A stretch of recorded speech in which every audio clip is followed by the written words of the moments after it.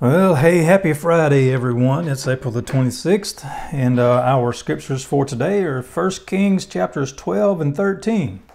Let's pray together. Our God, our King, we thank you so much for what you do for us and in and through us and allow us to be a part of. Lord, we're asking today that you be in charge. As we submit to you, will you lead and guide us in every aspect of life? Help us to be obedient to everything that you command us today. In Jesus' name, amen. All right, so here we go into chapter 12.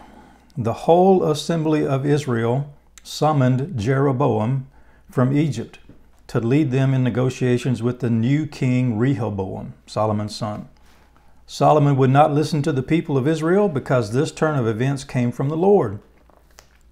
The 10 tribes of Israel followed Jeroboam and made him their king. They are referred to as Israel, the northern kingdom, from now on. Judah followed Rehoboam as their king, and they are referred to as the kingdom of Judah or the southern kingdom.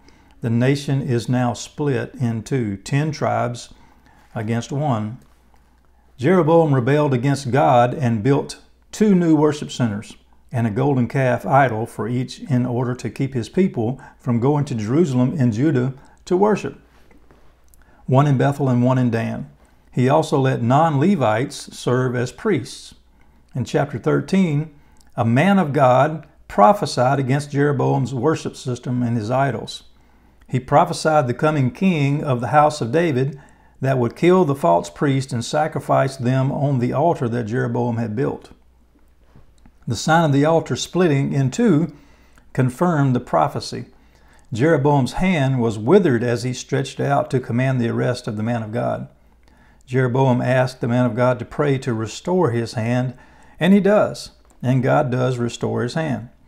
The man of God seeks to return home, but he's deceived by an old prophet, and he ends up dying and is buried in the old prophet's tomb. It's a sad situation that the old prophet felt like he needed to deceive the man. But this is not the last we will hear of this man of God. We will see he will resurface later on. Even after this, Jeroboam did not repent of his evil ways. All right, so let me get to our thought for today.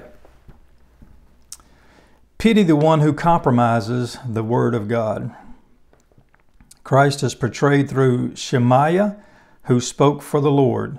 Jesus spoke only what the Father told him. All things that I heard of my Father I have made known unto you. He said in John chapter 15, verse 15. Okay, guys, hope you have a great Friday.